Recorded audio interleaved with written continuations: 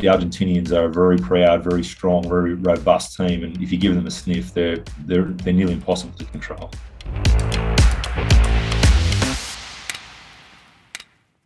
It's the 6th episode of In the Know, thanks to GIO and Sporting News. This week we thought we'd change things up a little bit. On debut, Wallaby number 774, Nathan Sharpe. How are you feeling, big man? Are you going to rise to the occasion?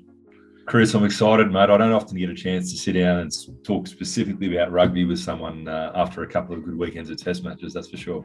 It's a very good week to be talking about it. So same thing as usual. We're talking a little bit about, obviously, the Springboks game on the weekends, and then touching a little bit on Argentina.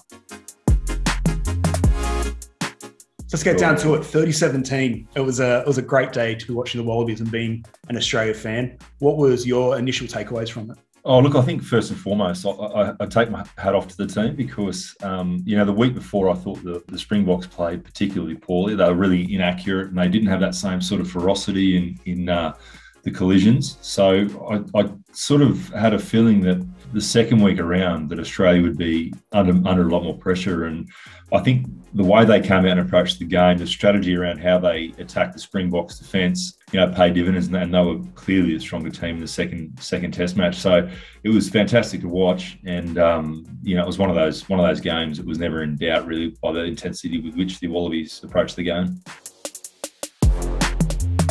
What I was most surprised about was their defence. I mean, the Wallabies only made them make 69 tackles. They only made 50 of them. Maybe it was because the Wallabies, they had that 94 and 95% tackle rate. They were so good, with the Springboks seemed like they were in all sorts. They did, and the Wallabies through their kicking game was good. A lot of the kicking game was very good tactically. They turned the Springboks around. They made them their defensive structures realign because they were threatening in different areas, with which the Springboks don't cope well with in their traditional rush defence. So I thought that was a really good part of the Wallabies game on the weekend in particular. I think they kicked more in attack than they had in any other game, and that certainly helped unravel the Springboks defence.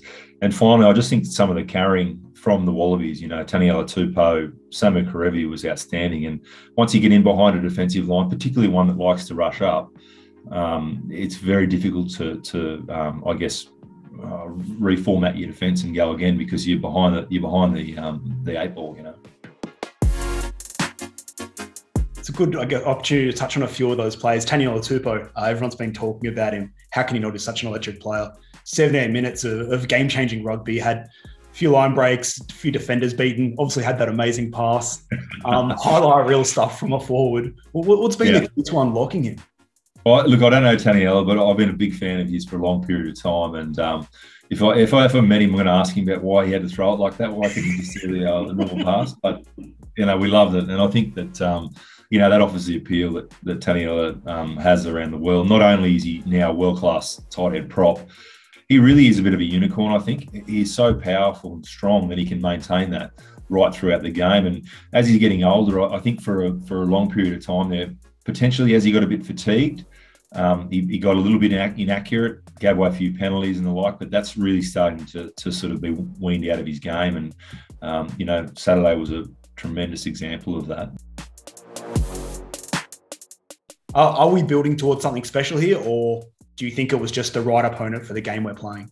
No, I think it's a little bit earlier to sort of start talking about building something special. I'd really like to see the Wallabies close the next two Argentinian games out strongly.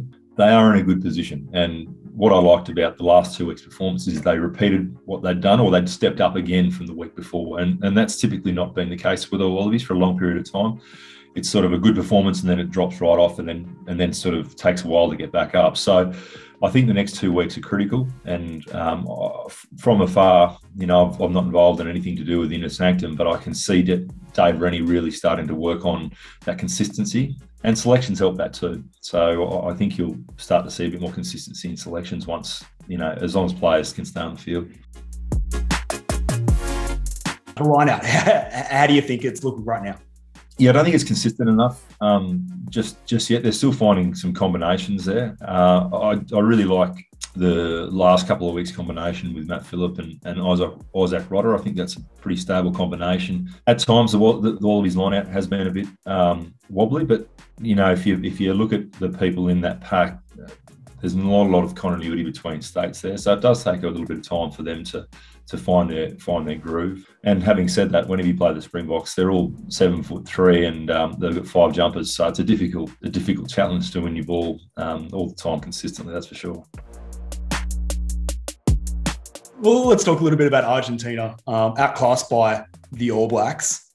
Is there anything that the Wallabies can take from those losses that they can look to exploit again? Yeah, I think just the pace at which the All Blacks played, their speed at the breakdown, their attacking kicking game as well, it really puts defences in uneasy positions, and that's what you want. When you're trying to break down defence, you just don't want to present the same situation every single time, so it's not a difficult read for them. If you can break it up and make it difficult for the decision makers in their individual position, it allows that defensive line to be broken down far more easily. So I think variation in play will be really important, and I'd be really disappointed if we went back to a typical field position box kicking type game plan. I think the Argentinians, one of their strengths is their ability to run the ball around. But if you can control the ball with precision and be accurate around the breakdown, there's opportunities to break their defence down. I want to ask you about Sean McMahon. It's been 4 years since he's played for the Wallabies. He's now back in the setup.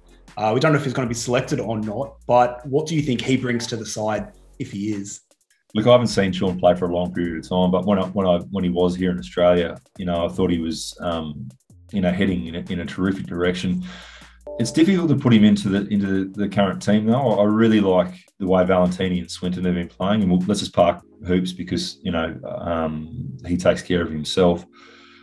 I just think Valentini and Swinton add that extra bit of size to the back row, and I can certainly see Sean McMahon coming into the game off the bench at some stage. But I think Lockie has shown enough that you've got to reward what he's done and help him through that period where he's a fine line between wanting to hurt people and doing it legally. So I'd stick with Lockie. All right, you're in the tunnel with the guys. You're about to walk out against the Pumas. What's your final message to the side? Just focus on the start. Focus on getting the first part of the game right. Well, whatever your first contribution to the team is, just get that right. And if they can focus on playing mistake-free football for the first 5, 10, 15 minutes, I think it'll go a long way to dulling the Argentinians' influence of their enthusiasm and their passion and their pride, and set the tone for the remainder of the match. And that's got to be a focus for them as well. They can't just expect to go out there and throw the ball around like a game of touch. The Argentinians are a very proud, very strong, very robust team, and if you give them a sniff, they're nearly impossible to control. All right, that should do us for this week. Nathan, it's been a pleasure on debut. Very impressive. And to everyone else, enjoy the footy this weekend. This is the 6th episode of In the Know, thanks to GIO and Sporting News. See you next week.